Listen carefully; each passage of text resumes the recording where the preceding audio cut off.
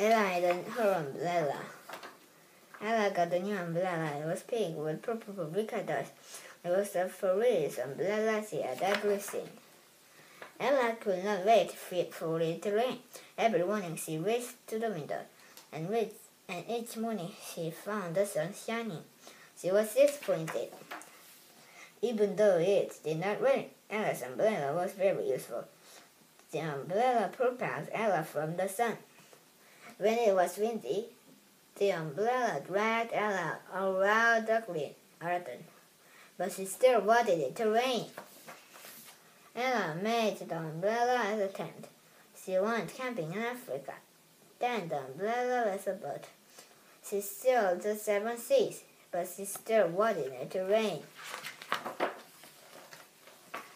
Ella couldn't pull everything in her umbrella. Then she perfected it was a walking cane, but she still wanted it to rain. The umbrella was fun, but it was soft to get wet. One morning it was finally raining. Ella could not believe it. She got dressed and rushed outside. She grabbed her umbrella on the way. Ella went across the garden. She jumped in 1, 2, 3 big puddles, but she kept her umbrella over her hand. She did not want to get wet. She stopped and dropped in the water. She slammed and slid in the mud, but she never let go of her umbrella. Finally, Ella went back inside.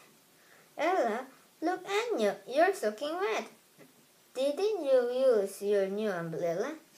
Ella looked down at her wet clothes. How could it be? She had kept her umbrella over her hand. Ella brushed into dirt. She thought her beautiful new umbrella must be broken.